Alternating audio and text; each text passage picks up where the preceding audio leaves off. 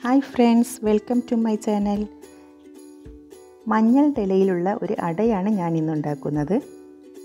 വളരെ ടേസ്റ്റി ആയിട്ടുള്ള ഈ അടയുടെ വീഡിയോയിലോട്ട് പോകുന്നതിന് മുമ്പായിട്ട് എൻ്റെ ചാനൽ ആരെങ്കിലും സബ്സ്ക്രൈബ് ചെയ്തിട്ടില്ലെങ്കിൽ ഒന്ന് സബ്സ്ക്രൈബ് ചെയ്യണേ. അതിൻ്റെ കൂടെ ഒരു കുഞ്ഞ് ബെൽ ഐക്കൺ ഉണ്ടാകും, അതിലൊന്ന് ക്ലിക്ക് ചെയ്താൽ ഞാൻ ചെയ്യുന്ന വീഡിയോസിൻ്റെ നോട്ടിഫിക്കേഷൻ നിങ്ങൾക്ക് ലഭിക്കുന്നതാണ്.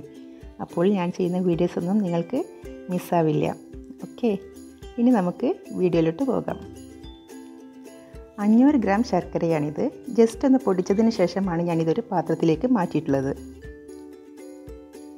നല്ലപോലെ പൊടിയണമെന്നൊന്നുമില്ല, ജസ്റ്റ് ഒന്ന് പൊടിച്ചാൽ മതി. അത്യാവശ്യം വലിയ പീസുകളൊക്കെ ഉണ്ട്, അതൊന്നും കുഴപ്പമില്ല.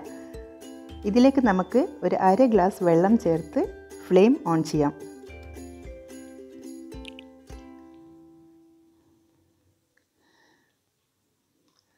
വെള്ളം ഒഴിച്ചതിന് ശേഷം ഇതൊന്ന് നല്ലപോലെ ഇളക്കി കൊടുക്കണം. ലോ ടു മീഡിയം ഫ്ലെയിമിലാണ് ഇത് വെക്കേണ്ടത്. ഫുൾ ഫ്ലെയിമിൽ വെച്ചാൽ ചിലപ്പോൾ അടി കരിഞ്ഞു പോകാനുള്ള ചാൻസ് ഉണ്ട്. ശർക്കര പെട്ടെന്ന് തന്നെ മെൽറ്റ് ആയിക്കോളും, കാരണം നമ്മളിത് പൊടിച്ചെടുത്ത ശർക്കരയാണല്ലോ. ശർക്കര അത്യാവശ്യം മെൽറ്റായി കഴിഞ്ഞു, നല്ലപോലെ മെൽറ്റായിട്ടുണ്ട്. ഇനി നമുക്ക് ഇതൊരു അരിപ്പയിലൂടെ മറ്റൊരു പാത്രത്തിലേക്ക് മാറ്റാം. ശർക്കരയിലുണ്ടാകുന്ന പൊടിയോ മറ്റോ മാറിക്കിട്ടാനാണ് ഇങ്ങനെ അരിച്ചെടുക്കുന്നത്. ഇതിലേക്ക് 2 ടീസ്പൂൺ ചെറിയ ജീരകവും ചേർക്കണം. കൂടാതെ 1 ടീസ്പൂൺ ഏലക്ക പൊടിച്ചതും ചേർക്കാം. എന്നിട്ട് ഇത് നല്ലപോലെ ഒന്ന് ഇളക്കി കൊടുക്കാം. നല്ലപോലെ മിക്സായ ഈ കൂട്ടിലേക്ക് നമുക്ക് തേങ്ങ ചേർക്കാം. 2 തേങ്ങ ചിരവിയതാണ് ഞാൻ എടുത്തിട്ടുള്ളത്. 500 ഗ്രാം ശർക്കരയിലേക്ക് 2 തേങ്ങ എന്ന കണക്കിലാണ് ഞാൻ എടുത്തിട്ടുള്ളത്.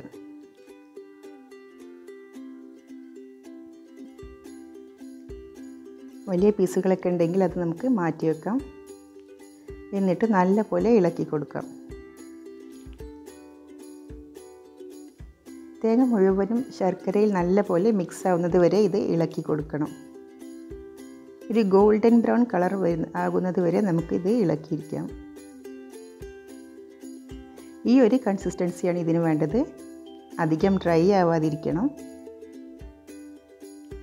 ഇനി നമുക്ക് അടയുണ്ടാക്കാനുള്ള മാവ് റെഡിയാക്കിയെടുക്കാം.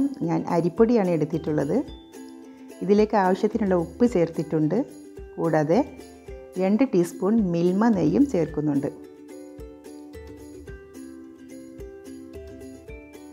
ഞാൻ മിൽമ നെയ്യാണ് എടുത്തിട്ടുള്ളത്. നിങ്ങൾക്ക് ആർക്കേജോ മിൽമ നെയ്യോ എന്ത് വേണമെങ്കിലും യൂസ് ചെയ്യാം.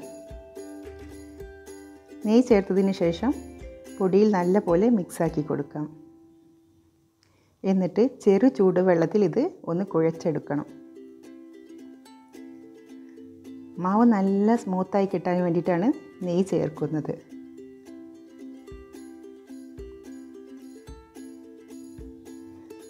നല്ല പോലെ കുഴച്ചതിന് ശേഷം സ്മൂത്തായ ഒരു ഡോ നമുക്ക് റെഡിയാക്കിയെടുക്കാം. അത്യാവശ്യം നല്ല സ്മൂത്തായിട്ടുള്ളൊരു ഡോ തന്നെ നമുക്ക് റെഡി ആയിട്ടുണ്ട്. ഇത് നമുക്ക് ചെറിയ ബോൾസാക്കി ഉരുട്ടിയെടുത്തതിന് ശേഷം കയ്യിൽ വെച്ച് നീളമുള്ളൊരു ഷേപ്പിൽ ഉരുട്ടിയെടുക്കണം. അങ്ങനെ ഉരുട്ടിയെടുത്ത ആ മാവ് ഒരു ചപ്പാത്തി പ്രസ്സിൽ വെച്ച് ഒന്ന് പ്രസ് ചെയ്ത് കൊടുക്കാം. ഇത് നമുക്ക് ഒരു മഞ്ഞളുടെ ഇലയിലോട്ട് മാറ്റാം.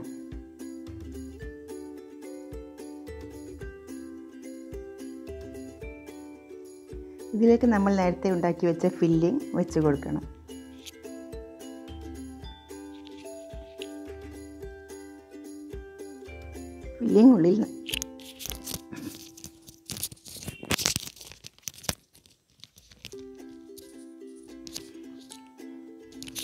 ഫില്ലിംഗ് ഉള്ളിൽ നല്ലപോലെ വെച്ചതിന് ശേഷം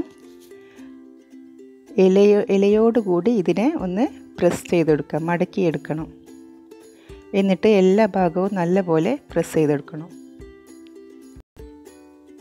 എല്ലാ ഭാഗവും നല്ലോണം ഒട്ടിപ്പിടിക്കണം. നല്ലപോലെ ഒട്ടിയിട്ടില്ലെങ്കിൽ സ്റ്റീം ചെയ്യുന്ന ടൈമിൽ ശർക്കര വെള്ളം ലീക്കാവാനുള്ള ചാൻസ് ഉണ്ട്. ഇതുപോലെ എല്ലാ അടയും നമുക്ക് റെഡിയാക്കിയെടുക്കാം കേട്ടോ.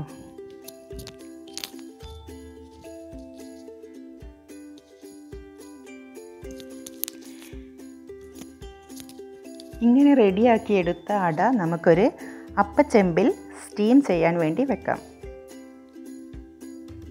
ഒരു അപ്പച്ചെമ്പ് സ്റ്റൗവിൽ വെച്ചതിന് ശേഷം നമുക്ക് എല്ലാ അടകളും അതിലേക്ക് മാറ്റണം.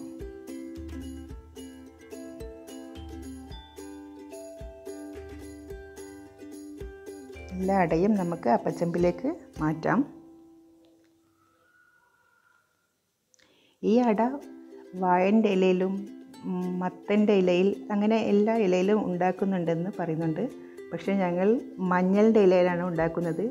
കാരണം അതിൻ്റെ ഒരു ഫ്ലേവർ വരുമ്പോൾ നല്ലൊരു ടേസ്റ്റാണ് ഈ അടക്ക്. അങ്ങനെ നമ്മുടെ സ്വാദിഷ്ടമായ ആ മഞ്ഞളുടെ ഇലയിലുള്ള അട റെഡിയായി കഴിഞ്ഞു. എല്ലാവരും ട്രൈ ചെയ്ത് നോക്കണം. വളരെ ഈസിയായ വളരെ ടേസ്റ്റിയായ അട റെഡിയായി കഴിഞ്ഞിരിക്കുന്നു. നല്ല സ്മൂത്തായിട്ടുള്ള അടയാണ്. ഇൻഷാ അല്ലാഹ് മറ്റൊരു കിടിലൻ റെസിപ്പിയുമായി നമുക്ക് വീണ്ടും കാണാം. അസ്സലാമു അലൈക്കും. Bye bye.